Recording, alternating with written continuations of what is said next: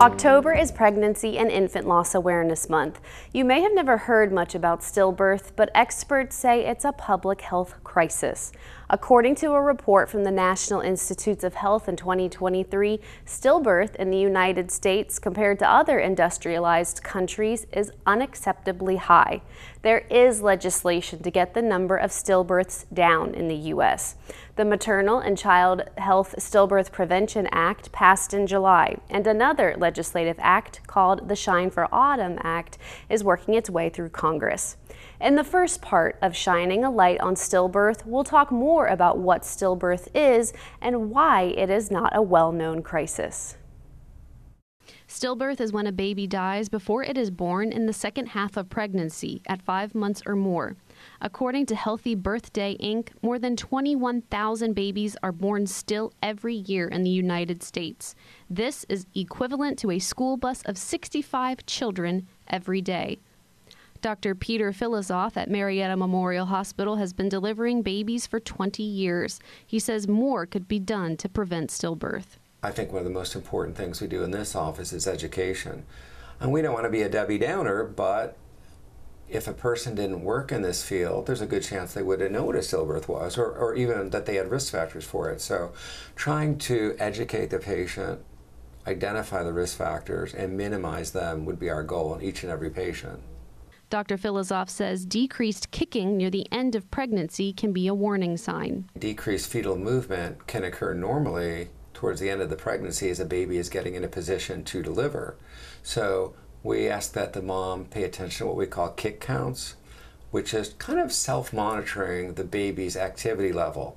And if she felt that the activity level was decreased beyond what she had known previously, we would ask her to come in to be monitored or to be ultrasounded. Doctors often work to balance the risk of stillbirth with other dangers, like an increased chance of being admitted to the neonatal intensive care unit or even death of the baby if it is born too early. If they have risk factors that we know could put them at risk, we want to talk about that.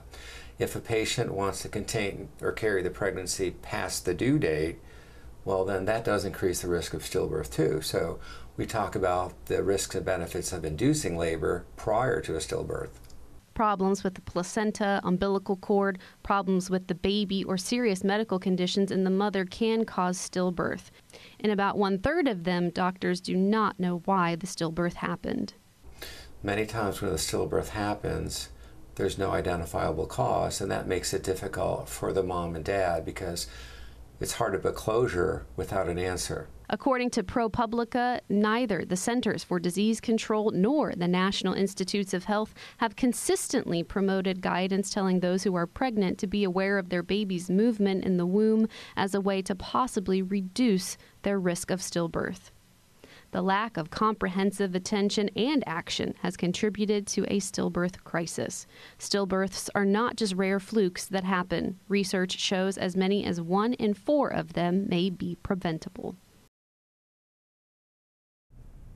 The number of stillbirths in the U.S. is more than 10 times the number of babies that die annually due to sudden infant death syndrome, also known as SIDS. Unlike with SIDS, federal officials have failed to launch a national campaign to reduce the number of stillbirths or adequately raise awareness about it. Other wealthy countries have put national action plans in place to prevent stillbirth through awareness, research, and care. In the next part of Shining a Light on Stillbirth, we'll meet a couple who had a stillborn son and hear from a therapist about the mental health toll it takes on the mother and her family.